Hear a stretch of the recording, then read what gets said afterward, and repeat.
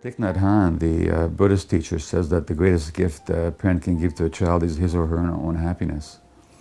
So I tell parents to really look after their emotional lives, to examine their stresses in their lives, and in those first few years, make the child's comfort and happiness and security their primary goal.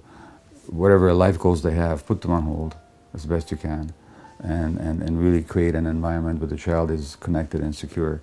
And that child then will be set for life pretty much.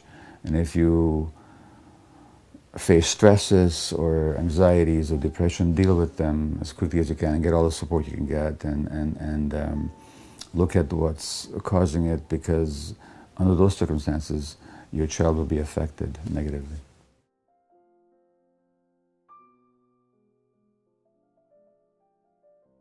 It used to be thought that babies are sort of blank slates on which you can write anything you want.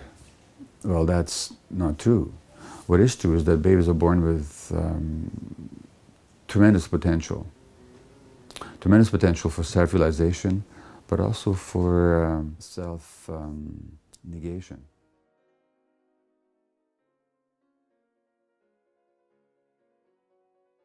One of the things that have been shown in research is that attachment patterns of the parent are predictably passed on to the child.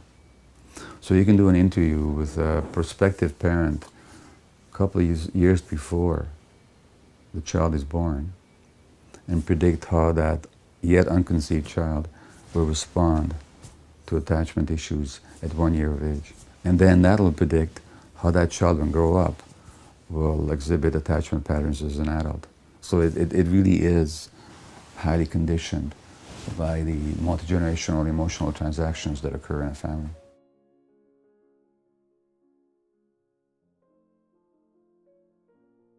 The human brain is not strictly an organ that develops according to genetics. In fact, nothing is. As I gave the example of the seed, I mean, if you want that seed to grow, you have to plant it in the right kind of ground with the right conditions of light and irrigation and nutrition.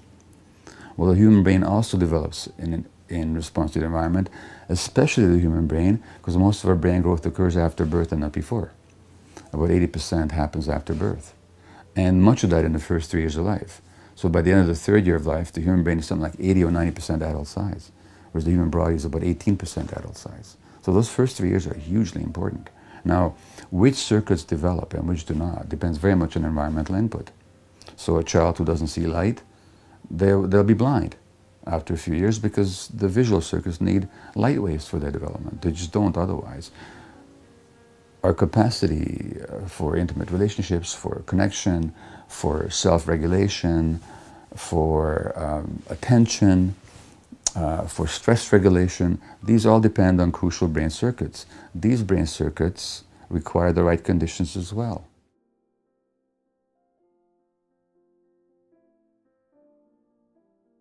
The right conditions are the presence of non-stressed, non-depressed, emotionally available, consistently available parenting caregivers.